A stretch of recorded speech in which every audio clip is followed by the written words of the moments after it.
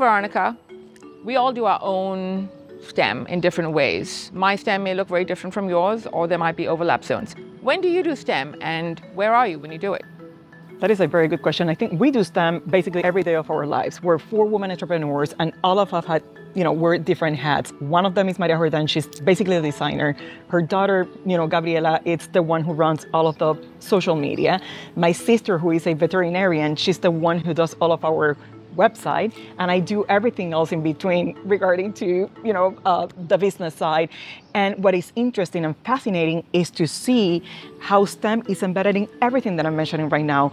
When Adela or Maria Jordan is basically in her creative process, she has to not only come up with great ideas for us to be different, but she has to use different measurement, depth, different materials, different color schemes. So all of that is STEM related. From the business side, we're constantly changing from dollars to euros, from centimeters to inches. All of that is STEM. So we basically use STEM in every single aspect of our creative process.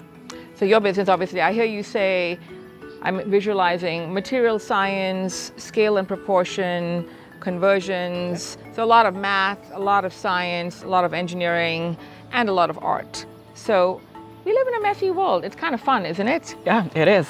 And how about you, Koshi? When do you do STEM, and where do you do it? Well, I'm always thinking about estimation and height. And I love platform shoes for that reason.